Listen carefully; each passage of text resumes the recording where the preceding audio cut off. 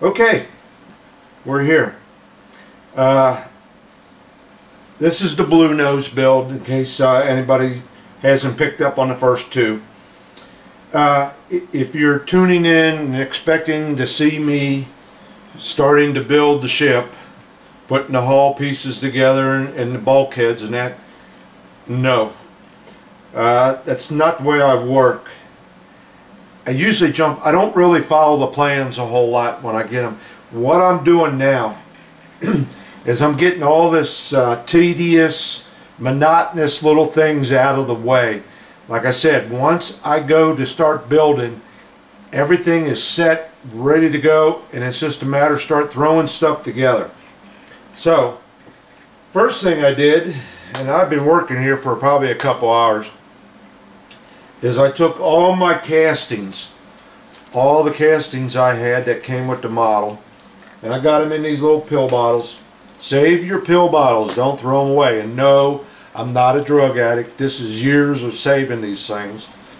But I took my castings, here's the anchors, and I went through all of them and filed down any seam lines or anything like that that were on there.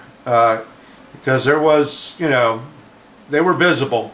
So I got rid of all that stuff, and it wasn't hard. Just took a jeweler's file. This stuff is pretty soft, so you got to be careful with it, because you will bend some of it if you're not careful. So this is all the castings, and they came in 4 different little baggies, so I kept them in 4 different little bottles. I don't know why they came like that or what, but they were in pretty good shape. Nothing. One of the gears I had to mess with to get it right. The steering wheel. Well, the steering wheel. Here it is. The ship's wheel, or whatever you want to call it. Got a little problem with it. Nothing big. I can take care of it. But one of the little spokes is gone.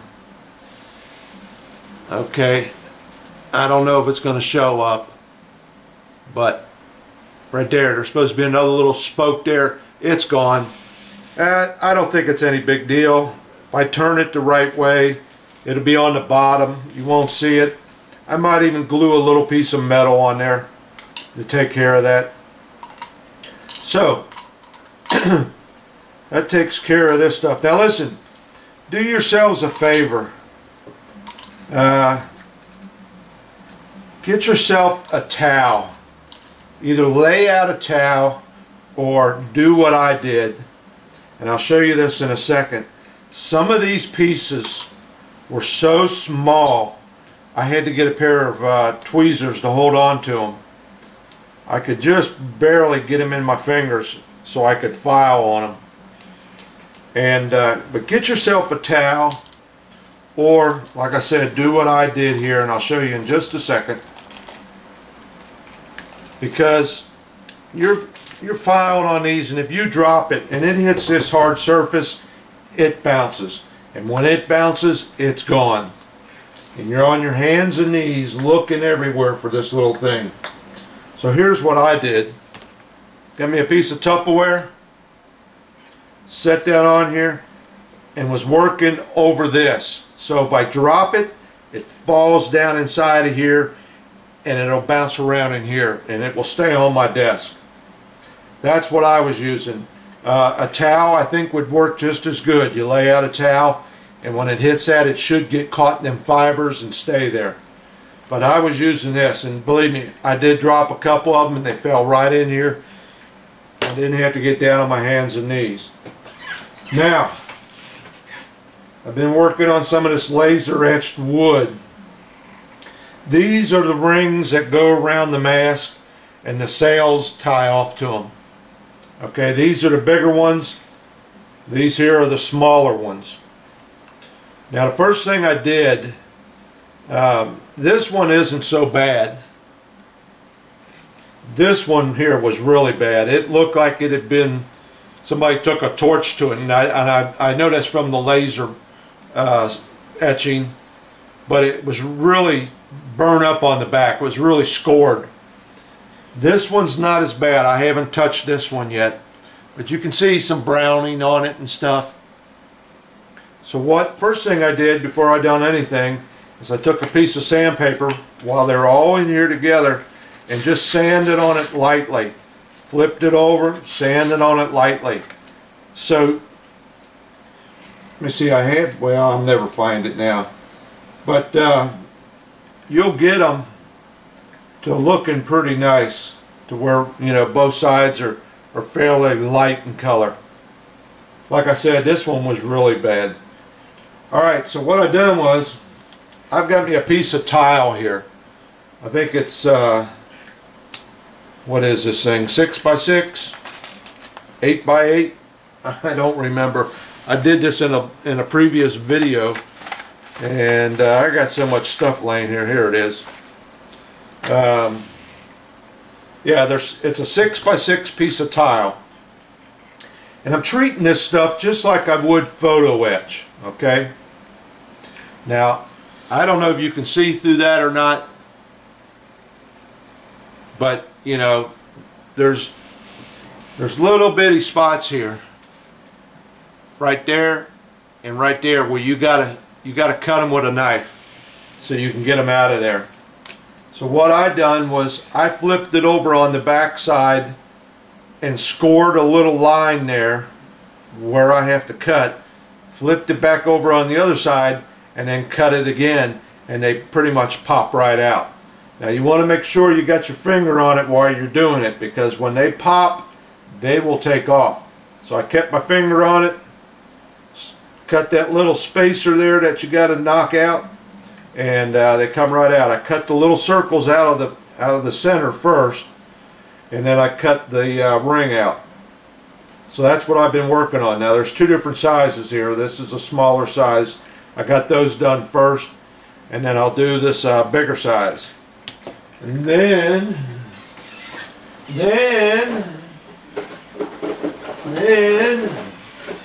I will take another pill bottle and put all these in there. So that's what I've been doing for the past couple hours. But like I said, this is the kind of stuff that, you know, you don't want to be getting into your model, getting it about a halfway done, and then you got to take a day or two to do this kind of little stuff. So I'd rather get this out of the way first. I'll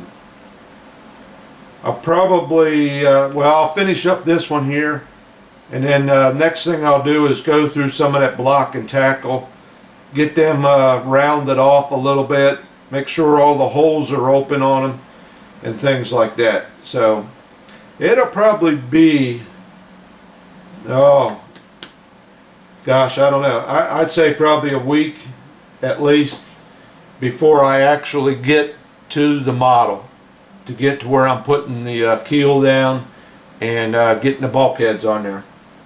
So we'll get in there, but this is just, you know, I want to get this stuff out of the way. Alright, be more to this probably. Alright, welcome back.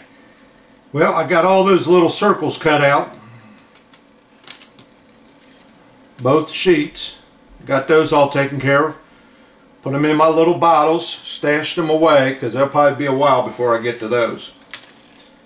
Okay, I was watching a guy, a fellow on the internet, where he was taking his block and tackle and he was rounding them off. He was taking a file and rounding them off on the edges. Well, I thought, I'm going to give that a shot. And I did a few of them, and I thought, you know what, I don't see a whole big difference. He probably had a little bit bigger ones, I don't know, but I did a few of them and I thought, this really ain't worth it. You know, it doesn't make that big of a difference. So after one or two of them, I decided, well, the heck with that idea. I think they look pretty nice just the way they are. So here's where we're at. I took my laser cut sheets.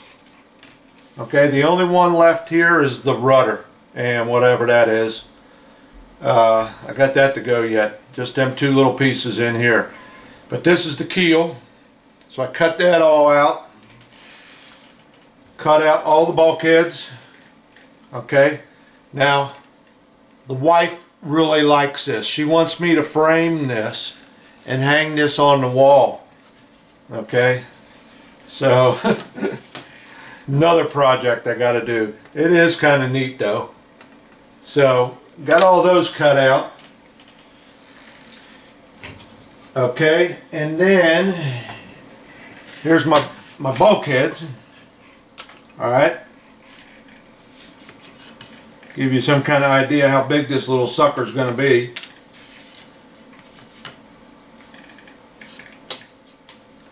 Alright, there we go. Now, what they recommend you do is the center one here. It is draw a line right across there, because these are all pretty much level right through here. Okay, and then you continue that line off of this with your ruler. What I do with my big ruler, there it is. Continue that line all the way across.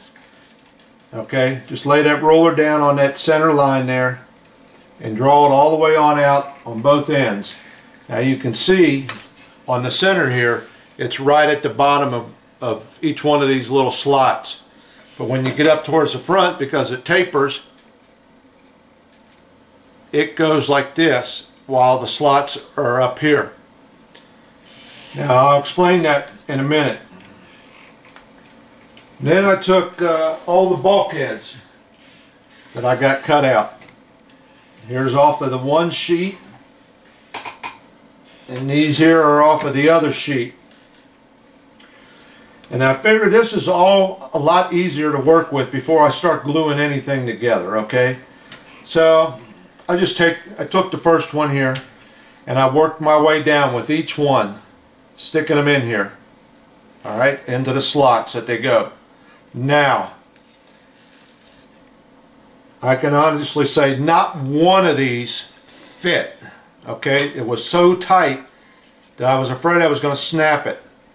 So I had to take each and every one of these slots on all three of the keels, and I took my little sanding stick right here and just gave them a few passes on each one, and this sanding stick fits right in there. Okay, gave them a few passes on each one so I can get a snug fit, but it's still a little loose, because you want that, because you got to get some glue in there, and not only that, you have to get them lined up. Alright, and I'll show you what I mean by lined up. Let me see, here's H, and I believe, I'm not sure, but I think this is H, one of these back here. Let me look at the plans here a second. Nope, next one back. Okay, so now with that little bit of play I got in there, I can take my square and make sure I got it square this way, and then that line I drawn, I lay that square on that line and make sure it's perpendicular this way, the 90 degree right there, because you don't want this, they say, you know, you don't want them twisted this way or this way. So you've got two angles there you got to measure. You got to measure this one here and this one here off of that line I drew. And then I put a pencil mark there, so when I go to put these together, you can see those lines there are where they're going to line up at. Okay?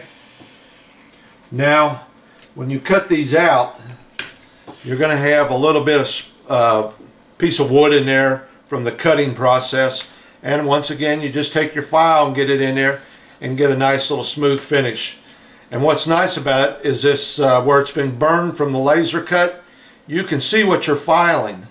You know, it lightens up so you can tell your highs and your lows. That's nice. How good glue is going to stick to that, I don't know, but I got a plan. Here's something else nice that they did. Alright, they put a letter on each and every one of these. There's a letter there. There's a B on that one, C, D all the way down, so you know where they go. If they had not done that, I would have had to take a pencil and mark them. Okay? But they already did that for you, so that was nice. Now, here's when it comes in handy to have a printer that can make copies. Alright? So let me get these two out of the way. This is the rear section of the keel. Okay? I took the big sheet of plans, a great big sheet I showed you guys, and I copied this section of the keel. That's this right here. Okay? Right there's the copy of it. This matches that perfectly. So like I said, it's a 1-to-1 on the plans. Now what they want you to do here is score a line right along here and a rabbit line right along here down on the bottom. Okay? That's going to be on this piece of wood. So you make a score line there, and it's supposed to be a 1/16 of an inch deep, which is the planking thickness. And this line up here is where you take a chisel and start tapering this down to that. I'll show you when I get it done. But I thought, okay, now how am I going to get this line transferred on there? Well, okay. Now if I can find, here it is. I made another copy and I cut it out. Right there it is. I cut out that piece. I will lay that on there. Fits just perfectly. And then I can trace that line there. And they call it a bearding line. Why, I don't know. B-E-A-R-D-I-N-G, bearding line. But that's where you're going to take a chisel and start tapering down to this rabbit. There'll be a rabbit line on the back here. On the bottom here, I'm sorry. So I'll be tapering from this line down to this line. And on the back here, it just comes a 1/16 of an inch all the way down, because you got another little piece that goes on here, and this does not get tapered. So this actually, this little piece of here will actually sit, when you're done, a 1/16 of an inch higher than that. Okay? Well, at least that's what I've seen in the plans.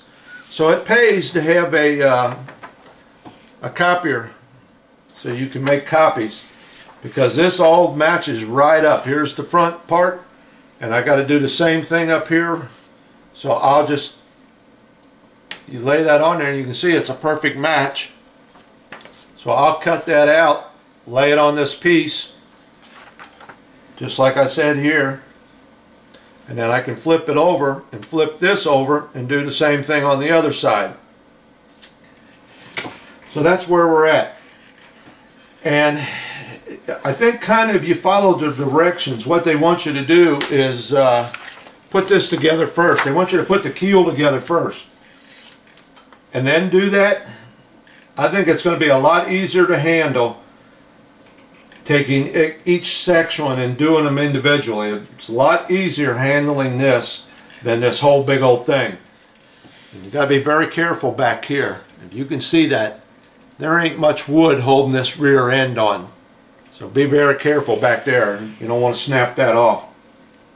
So that's what I'll do. I'll keep this all laid flat, draw them lines out, and get my chisel. Start tapering that line. One other thing. These were together real nice and tight. Well, you know, pretty good. Real nice snug fit. Well, I've seen all this burn where the laser cuts the wood, it burns it. And to me, it kind of looks like it's been sealed off. So if you go sticking Elmer's glue on there, or the white glue, I didn't think, maybe, I don't know if I would get a very good tight fit, if that glue would hold real good. Wouldn't have nothing to soak into. So I sanded on them a little bit with my sanding file, but just a tiny bit, and it opened that gap up there. So you got to be careful with that. But what I'll do is, once I do get this together, I'll come along with some epoxy and maybe a couple little strips of wood here and here, and get this, you know, beef it up, because I plan to do the same thing with this. Once I get all these bulkheads in, okay, once I get these all in with white glue and get them set to where they're supposed to be, I will come along, and I think what I'm going to do is take little blocks of wood and epoxy in here, a little block of wood on each and every one of these, to give this real good strength. You know, it's a little wobbly now. I know the white glue should hold it, but I want to really beef it up. I want some good strength out of that, because you're going to be handling this a lot with doing planking and everything, and you don't want to be in the middle of your planking and one of them snap loose. So once I get it, the white glue on there to get it set up, then I'll come back along with some epoxy, 5-minute epoxy, and really put the screws to it. Oh yeah, this part back here, okay, this is the rudder area back here. Alright, like I said, this little piece goes on here, and then the rudder attaches to this. Well, this little spot right here, from what I seen on the plans, is supposed to be a little piece of dowel. I forget the diameter on it, but I got to get a little dowel rod up in there. Okay, so I have to taper this a little bit to make it fit and everything, which means that this one bulkhead here, I'm going to have to hang on to that until I get that done, because it fits right over the top of that, and I might not be able to get that dowel rod in there unless I do that before I put this on. So this one bulkhead might have to wait until I get this in there. Okay, so that's where we're at. So everything is coming out pretty nice. I mean, this laser cut stuff is pretty sharp. I just sitting here a little while ago was wondering how these guys did this before they had this laser cut. They had to cut each and every one of them out either on a bandsaw or by hand, depending on how far back you want to go. But this laser cut stuff is pretty precise. It's pretty nice. When I put these in here to get this line, none of these had to be adjusted this way. When I talk this way, I mean like this. When they went together, the only adjustment I had to make was the adjustment for this here. I have to get this right. This adjustment was just automatically there, so that came out pretty nice. Like I said, I put that up against that line and that bulkhead, and they were all squared off. So that's how precise that laser cutting is. Okay, so that's where we're at with this. I still got a lot of stuff to cut out of the wood yet, but I think once I get this done, get all this bulkhead together, you kind of feel like you got a ship going. And this shouldn't be too difficult trimming this. I got some chisels out in the garage. I just get one and get it super sharp, and I should be able to do that job there. Just got to make sure you only go down 1/16 of an inch, it says, because that is the thickness of your planking, and that's what they want you to do, is that fits in there. Alright, with that being said, because your planking does not run up all the way to the edge. That part I'm going to have to chisel out will be a little ways away from this. I don't know what it is. Probably starts out at about a 1/2 inch here, goes down to maybe a 1/4 inch to 1/8, and on up. So that's where you'll take your planking to. The edge of your planking will come into that rabbet I got to cut, and this will stay left open or left clear, whatever you want to call it. Okay, it's enough on that one.